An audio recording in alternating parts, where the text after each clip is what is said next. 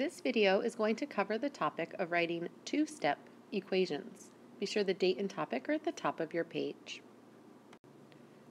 Our essential question is a follow-up to a previous lesson we have done, which is how do we write an equation to show two steps in an algebraic relationship? As we know from previous work, equations, or what we sometimes call rules, use variables to show a relationship or a connection between two things. For example, I could use the equation m equals 8h to represent m, the money I make, in h hours if I make $8 an hour, right? So I can use that equation to find out how much I would make for any number of hours that I might work. Sometimes, however, we need more than one step to show the relationship. This is an example of a one-step equation because all we're doing is multiplying. That's the only operation that's taking place. But sometimes we have to do more than just multiply. Sometimes we do a mixture of adding, multiplying, subtracting, or dividing. Let's take a look at an example I have for gym memberships. Often at a gym, if you want to join, you are asked to do two sets of payments. They first ask you to pay a deposit. That's money you pay up front, and you only pay it once. Then, after you've paid your deposit, you then have to pay a monthly bill. This is a set amount that you have to pay for all the months during which you have a membership. So let's say, for example, that you join a gym and you need to pay $45 for a deposit. That's just what you pay to sign up. Then each month, let's say we pay $20. Because there are two things happening, it means that this algebraic relationship requires two steps and is therefore a two-step equation.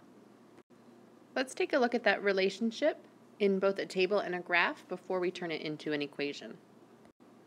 Let's start with the table, and the table is going to show us how much the cost is after a certain number of months. So in this table, when we have 0 months, right when we start, before we've even been there a whole month, we're paying $45 because that's our deposit, right? We're not starting with $0. We have to start at $45. Then we have to add $20 to that for our first month, right? And we would continue adding $20 every time after that. Right? And I'll just fill a few of these in. We're not going to do a whole year's worth. We'll just put a few in here to see what that looks like. So this is the table that represents our gym membership. With that information, I can go ahead and make a graph. I'm just going to do that here to the side. So I have my graph here, and of course the cost depends on how many months we're at the gym. So I've used my months on my x-axis here, and my cost is my y-axis, my dependent variable. So this is what it looks like as a table and as a graph. But the question is, what does it look like as an equation? Right? It makes the most sense to me to use the variables m for month and c for cost. The first thing I know is that the cost is going to be $20 for every month that I'm there, right? So I can write that part out. However, that's not all, right? That's not all I'm paying. On top of that, I have to pay a $45 fee, but I pay that once. I don't pay that every month. So I'm going to add that on here.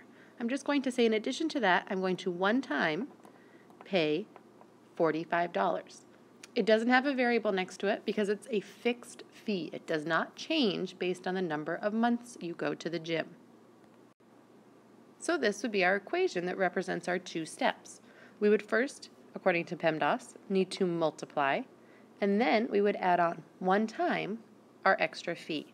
And this actually shows up in our table as well. You can see that that 45 shows up at month 0, and you can see the 20 is what this is jumping by every time, right? This is adding 20 every month, which is where the 20 comes from as our coefficient.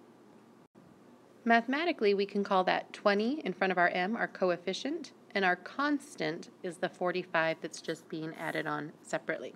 So we saw it in the table. In the graph, we can see it as well, because in the graph starts on the y-axis at 45, right? And then you can see if we checked that it would jump 20 every time and that's where the 20 comes from. So the two-step equation actually shows up both in the table and in the graph, as well as in the equation itself. Now I know that's a lot, and I've kind of put a lot of information on one page to try to be able to see it all together. It's kind of squished there. I apologize for that. But I just wanted to show you how you can connect all three representations. Remember, we have multiple representations of data. We have three representations here, and they all show a two-step equation in a different way. So this is just a quick video on how to write an equation that shows two steps of an algebraic relationship, a two-step equation. We'll be working with it together in class, and this will be a big focal point with your work next year as 7th graders.